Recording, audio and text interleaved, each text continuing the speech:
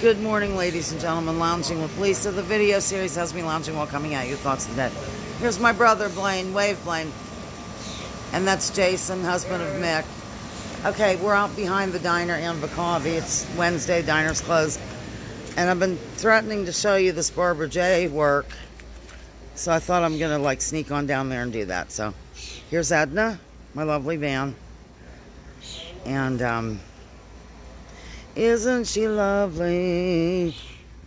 And of course, here's the license plate. Okay, we're here on the shores of beautiful Conneaut Lake at the south end where the town's located. And there's the Barbara J.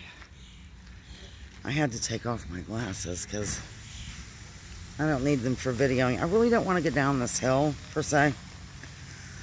So I'm just going to stand here. And you can see she's been under repair for a while. And, wow, looking a lot better. I mean, they had her tarped off and tented. And that's the stern wheel Barbara J.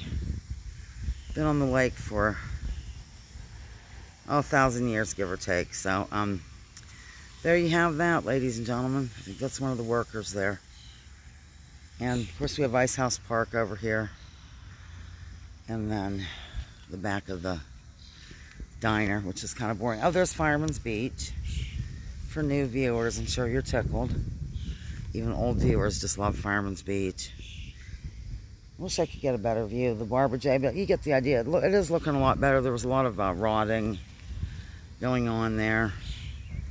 Like she hasn't been out all season. I was wondering why they didn't take her out for the eclipse. It would have been ideal because we had the full coverage here, whatever you want to call it. Total darkness, path of destruction, whatever. And, however, they couldn't because she's in disrepair. Okay, here's the back of the boutique, number 7. It's like a back alley view of Conneaut Lake. That's the boutique where I work sometimes.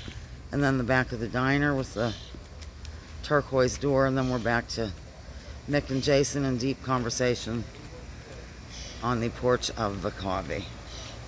And a license plate from Ohio. Nice car. Some kayaks. Okay, I'm going to be over and out. That's it. Just wanted to kind of show you, touch base. I do have a saga about Stanley. Oh, God, I'll just give you a teaser. And then I'll tell you another time, like maybe tomorrow night or something from Years Acres. I bought these hanging fly strip things. They're like, they aren't strips. They're like a box. Bottom line is Stanley got it caught in his mane. And it just took a team of experts to get it out, and it was crazy. Okay, over and out. Lounging with Lisa.